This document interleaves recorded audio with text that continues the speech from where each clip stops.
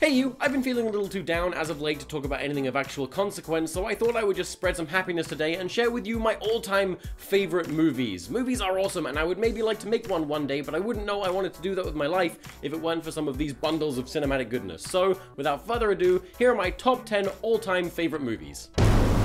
Starting off strong at number 10 is Groundhog Day, starring the gift to cinema that is Bill Murray, who plays a weatherman that gets stuck living the same day over and over and over again. I think what's so amazing about this movie isn't just that it's really funny, but also how incredibly relatable the main character and his actions are. At number 9, we have Kung Pao, a bizarre and incredibly well-made parody of kung fu movies starring and created by Steve Odekirk, who also made Bruce Almighty. Every single line of dialogue in this movie is ridiculously quotable, and I'm not ashamed to admit that my first ever sketch on YouTube totally just rips off this movie. I will avenge him!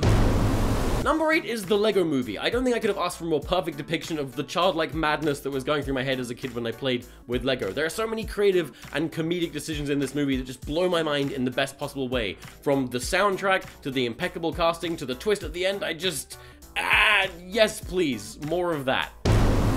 Sliding in at number 7 is The Matrix. This movie redefined on-screen action in my opinion, and inspired an entire generation of stickman animators to try and create something half as cool. It also inspired me in other ways, such as fashion.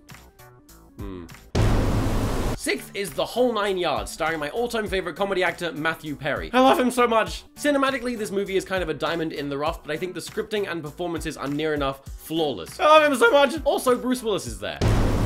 My 5th favorite movie would have to be 21 Jump Street. It's so hilariously self-aware, and the second movie on this list to be directed by Chris Miller and Phil Lord. Channing Tatum is so multi-talented and funny, and his pairing with Jonah Hill is just perfect. If I could do a sex with any movie on this list, it would probably be this one.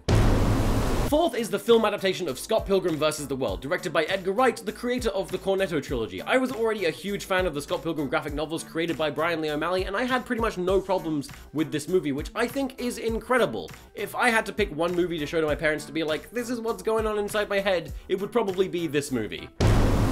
Jumping back to the 90s, we have my 3rd favorite film, Grosse Pointe Blank, starring John Cusack as a hitman in love, which is unsurprisingly a theme I like quite a lot. This movie is so incredibly funny and charming whilst also being very dark and violent. It also has a killer soundtrack, which is a pun.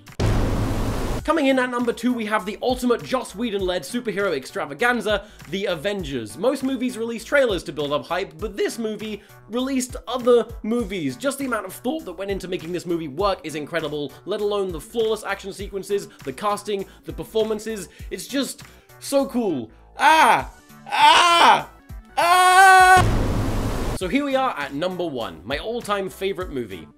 Did you think I was joking? Tom, have you seen my copy of the greatest movie of all time? 17 again? Yeah. Pretty sure it fell in the hole. What hole? Oh my god!